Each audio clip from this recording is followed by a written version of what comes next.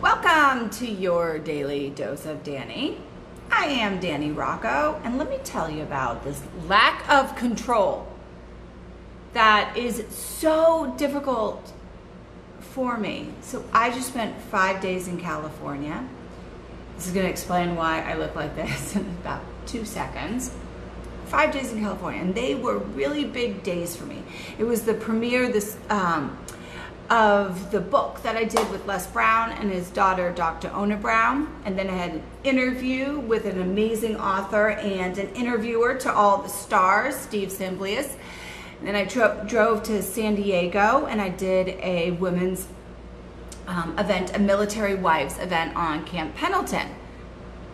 And those things are really like, I get nervous, I have to prepare, I'm like, am I gonna forget what I'm saying because of my brain damage? Because that's a thing in my life. The pain from all of that I naturally go through.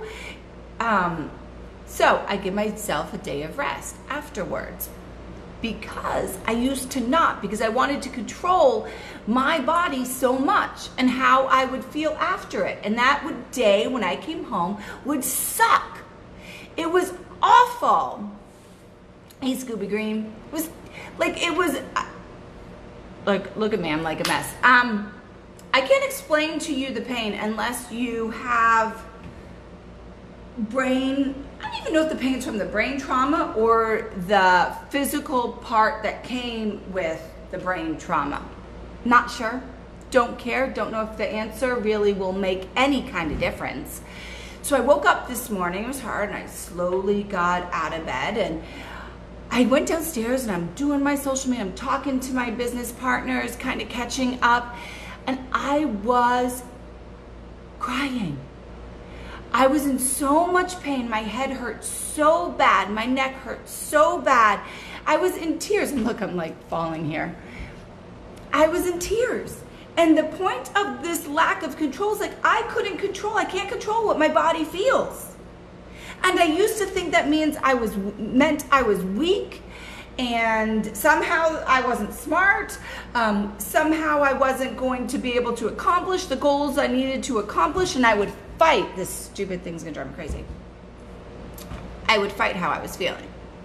So I just said, screw it, and I went back to bed. I held my head, and this is how, like, literally, I was like, I wish someone could take a picture because I would show you guys what I looked like. Curled up and just grabbed hold, because sometimes when that happens, it just feels good to put like a vice on my head.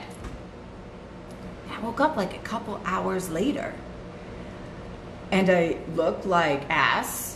I don't care, but it's like swollen and don't care. I have to just give in to this lack of control that I happen to have on my body.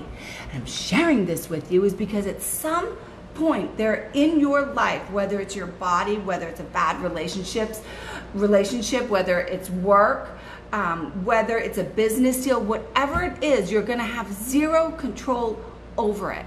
And you just have to recognize that and do what you have to do for you in that moment. And what that is that you need at that moment does not mean that's what you need every single day of your life. It doesn't define who you are. So there's my rattle on about letting go of your control in one little instance. Okay, so everybody, my tripod broke and now I'm jerry-rig something up, but I hope that helps. That sure helped me to get that off of my chest. And I will see you guys on the other side, or maybe I'll see you on Tuesday. Thursday. I'll be way more put together for my book signing on Thursday.